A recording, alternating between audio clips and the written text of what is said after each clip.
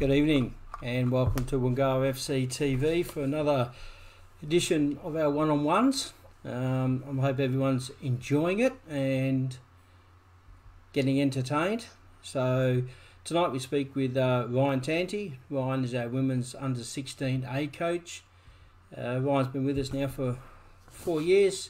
He's taken the girls for 2 years, last year and this year. Assistant coach for the previous 2 years. So and he's done a pretty good job, and as far as I gather, he enjoys it quite well. So we'll bring Ryan on board now. We should be able to you there, Ryan? Hey Kev, I'm here, mate. How you doing? Yeah, I'm good, mate. Yourself? Oh, great, thanks. Thank you very much. Doing well. How you going? You going all right? Yeah, mate. Yeah. I'm hanging in there, mate. Hanging in there. Hanging in there. Just like everyone else, day by day. That's hour by hour. So that's the way. No, and I think it's just things like this that can sort of break the boredom and sort of connect to each other a little bit, and because it is a very disconnected world at the moment, and we try and do the best we can, I suppose. So sure is, mate. Yeah, it's good. So you've been with us for a few years now, Ryan. 4 years. Enjoying a bit of football. Loving my football, mate. Loved it too. I've played the game since I was 5.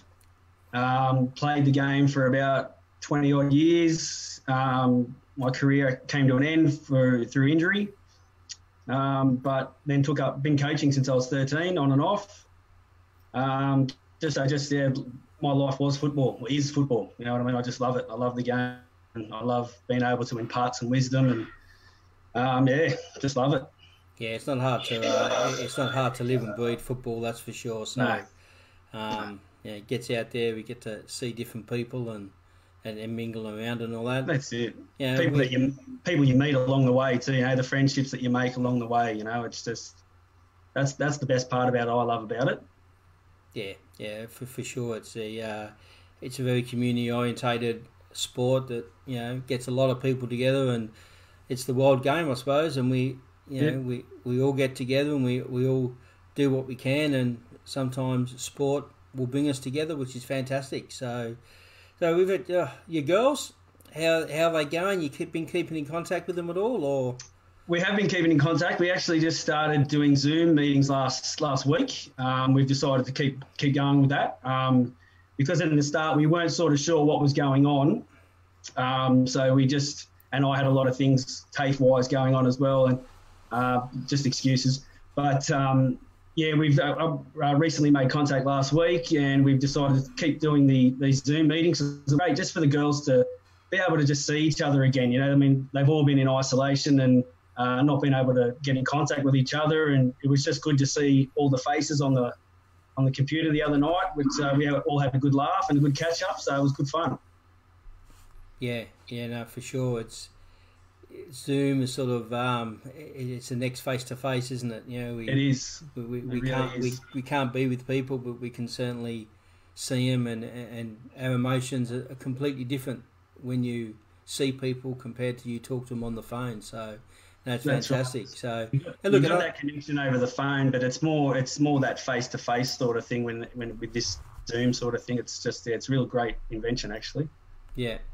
So, the girls have gone pretty well over the last few years. They have. Last year they're quite successful, and the year before that as well. When Christy there had them as a coach, so they've had their fair share of winning and glory.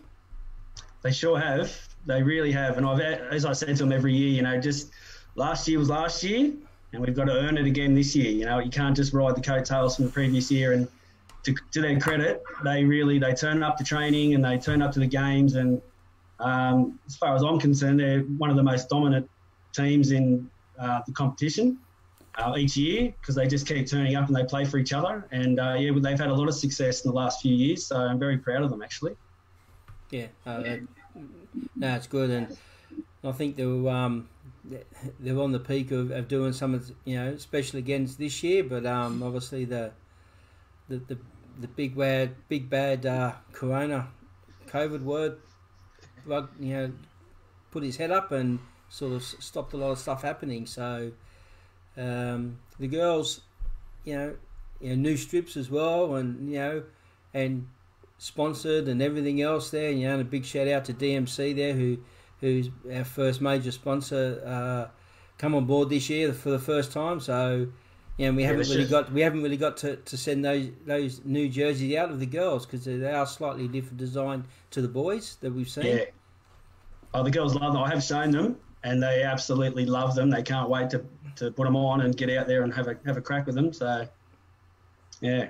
Yeah, no, that's good. So, obviously, we know there's a few dates that we'll probably look at starting. And I think it will be just, sometime in June, I would think, at this stage. Great.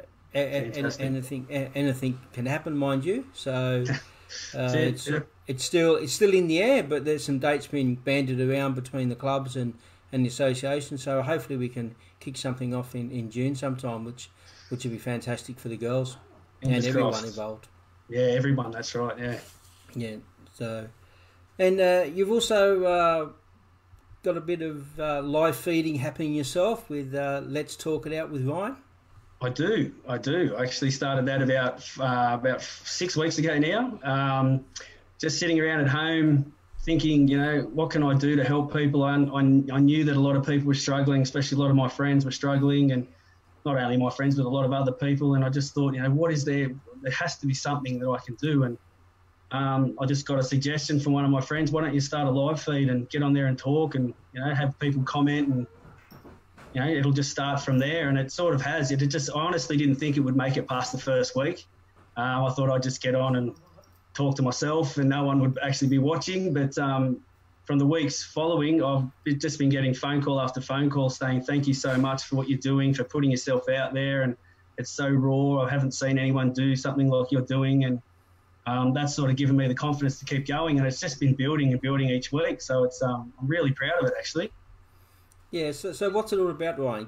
Give us a bit of a rundown. What are you doing? What do you speak about? Do you have guests or not guests, or just so everyone else that's joined us that can have a look and maybe jump onto Facebook? Well, look, the whole point of it, Kev, was to start a conversation. I deal with mental health issues myself, and I know a lot of other people do, and there's a stigma around it in society today. And if anyone knows that you have a mental health issue, you're sort of shunned to the side and don't talk to them. But we need to sort of start breaking down that stigma. Mental health issues aren't the be-all and end-all of who a person is. It's just a fraction of who they actually are. And just to be able to, I started it to just get the conversation started between people and make people believe that it's actually okay to talk about these sorts of things, to talk about mental health and to talk about, that I'm struggling or I need some help. There's a stigma out there, especially for men, that you don't talk about your problems, you keep them inside. And I mean, that's just so, it's such a long time ago.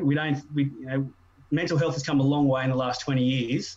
And especially in the last 5 years, it's even made even more leaps and bounds. So I'm just trying to do my part and just sort of get the word out there that there's, it's okay to not be okay, and to talk about it. That's the only way that we get through tough times like this, is to not sit there within ourselves and struggle and think, oh no, everything will be okay, because you're digging a deeper hole for yourself by doing that.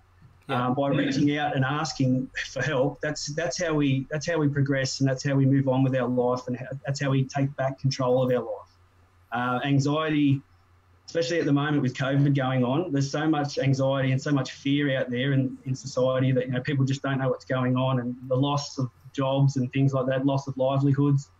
It's just leaving people with no answers, and the anxiety's building.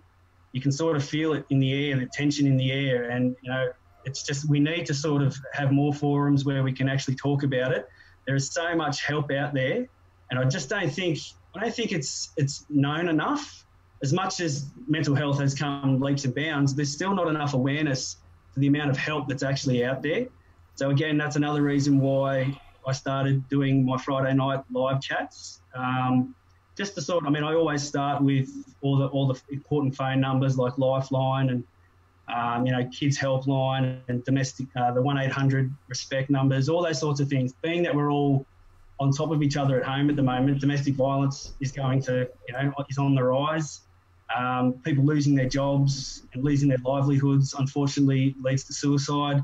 And we already have a high enough suicide rate in this country. We don't need any more. It's just about promoting awareness, really, and giving people the opportunity to come on and talk. I've actually just started last week having guests on, and I'm going to continue that now. The first few weeks was just me talking about the different types of mental health and how they can affect you. And then I constantly have people commenting through, and then I talk about whatever they want me to talk about and things like that. It's just about getting the conversation started, getting people feeling comfortable talking about mental health, because it's nothing to be ashamed of, having mental health at all. A lot of people do struggle with it, and I'm just trying to help them. I mean, I've had a lot of help in my past of being able to get to where I am today, dealing with my mental health, and I just feel as though it's someone like my duty to help others get over their battles and help them get their life back on track. Yeah. Look, we as you've been talking, there's all the help has been scrolling across the screen, and just down below me here you'll see all the numbers of some not all the numbers, but most of the ones that Ryan deals with. Down there's numbers on websites below, so it's plenty there. Look, we get through this sort of stuff, Ryan, by being together. You know what I mean? We've got to stick together. We've got to, help our mate out and help out. So I think it's a fantastic thing.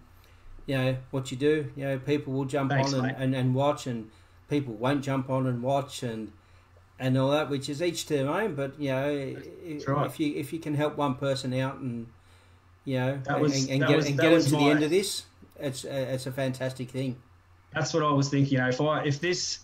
If this leads to me just helping one person, then it was all worth it. It was all worth letting myself be raw and putting my own story out there. And if it could help one person, then it was all worth it. You know what I mean? But I'm very fortunate that it's helped a lot more than one. So I am going to continue to do it. And if I encourage anyone out there that if you are struggling, look at those numbers below. If you'd like to join me on a Friday night, my page is Let's Talk It Out with Ryan. It's on Facebook. Go and follow it. Then you can watch me every Friday night. You can be involved. You don't have to be involved. You can just watch the feed and watch the other comments that come on, because that's a huge part of it too. It's not just this ugly mug on there talking.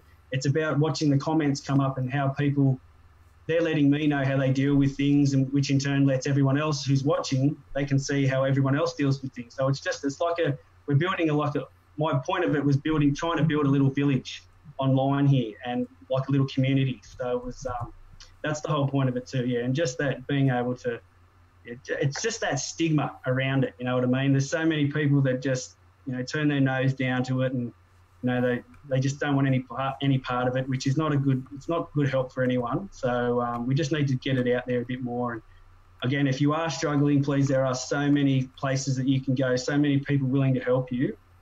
They're just there. You've just got to put your hand out and they'll reach you and they'll pull you back up. So, yeah, look, I know a few people in the emergency service, and, if they can save one life a day, it's all worth it. It's a great day, you know what I mean? It is. It's a great day. Yep. No, mate, head off to what you're doing, mate. I hope it all goes well, and and I hope you get a lot of people on there, and so Appreciate anyone that's not doing, get onto Ryan's Facebook, like his page.